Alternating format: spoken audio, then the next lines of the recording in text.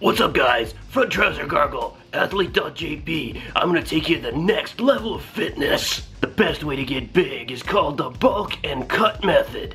To start, we're gonna have to bulk up. Bulking up means eating everything. Canned tuna, eat it. More canned tuna, eat it. What's this? Food coloring, eat it. Eat it. Cereal, not really. Noodles, eat them. Beef jerky, eat it.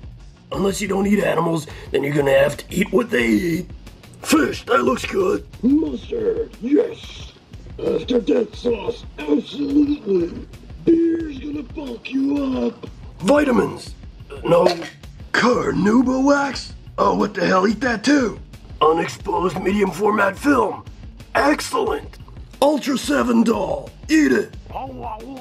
And the transformation from skinny wiener to bulked. Yes, I am so bulked.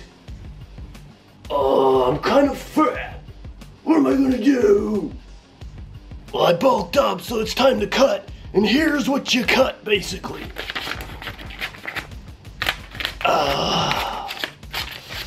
Feels great. I wanna die. When you're finished cutting and you got no self-esteem left, it's time to lose some weight.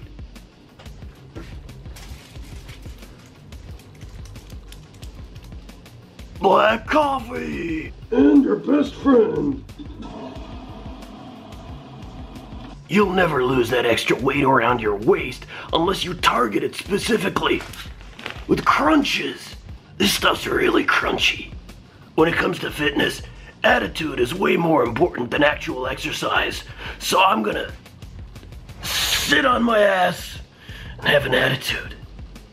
Exercise bands are awesome for building strength. It gives you time under something.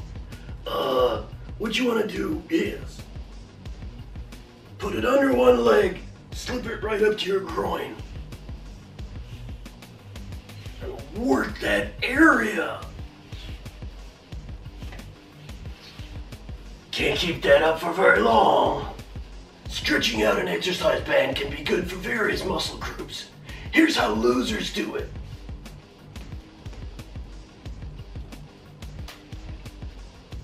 Slow with lots of time under tension.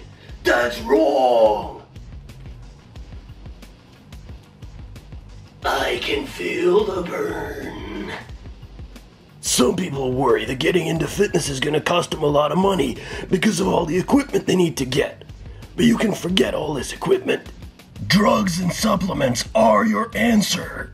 Dancing around and trying to use all kinds of equipment isn't really for morons.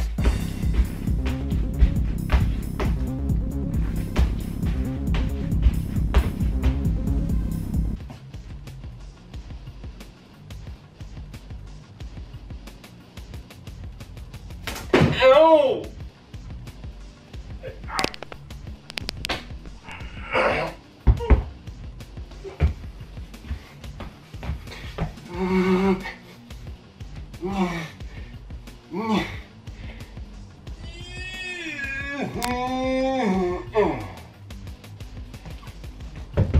Once you're strong enough from all those drugs, then you can try throwing around some dumbbells.